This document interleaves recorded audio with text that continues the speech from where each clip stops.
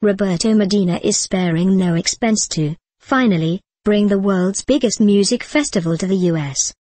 On its 30th anniversary, Rock in Rio, the world's biggest music festival, with 7 million tickets sold over 3 decades, is finally making its North American debut, in Las Vegas over 2 weekends in May.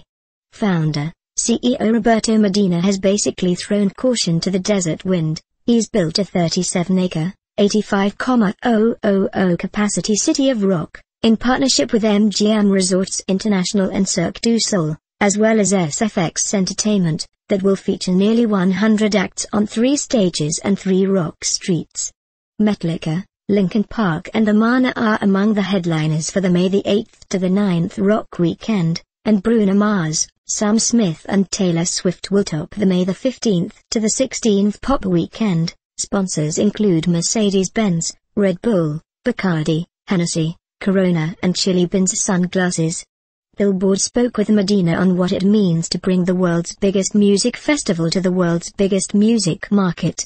Billboard, was it a challenge to find sponsors in the US? Roberto Medina, music sponsorship is very small in America. Each edition of Rock in Rio gets $54 million in sponsorships, meaning about 10 times more than the biggest American festivals. We have $14 million in sponsorships for the Vegas edition, and that's much more than other festivals in America. But if you compare it with Brazil, it's insignificant. There we licensed the Rock in Rio brand to 650 different products. The Rock in Rio operation is more expensive than others: artificial turf, real bathrooms, the best sound in the world.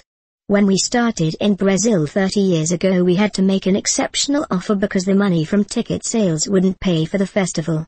Here it does, so there's not such an urgency to find brands.